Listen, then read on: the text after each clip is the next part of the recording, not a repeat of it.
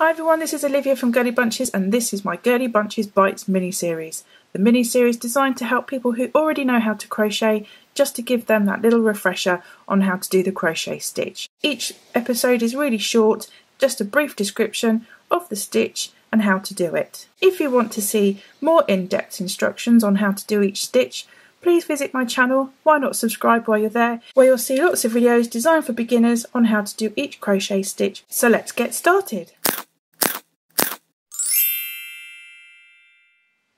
In this video I'm going to show you how to do a half treble, or you may know it as a half double crochet. Take your hook and put it underneath the yarn and grab that yarn so you now have 2 loops on the hook. Put your hook through your project, or the 2 loops from your previous round, or your chain, and grab some yarn and pull it through so you now have 3 loops on your chain. Once more time, grab some yarn and pull that through with your hook, all 3 loops that were on your hook, and that's how you do it.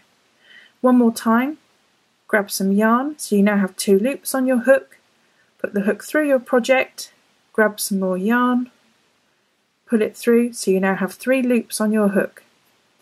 Grab some more yarn with your hook and pull that through all 3 loops that were on your hook, and that's how you do the half treble or a half double crochet.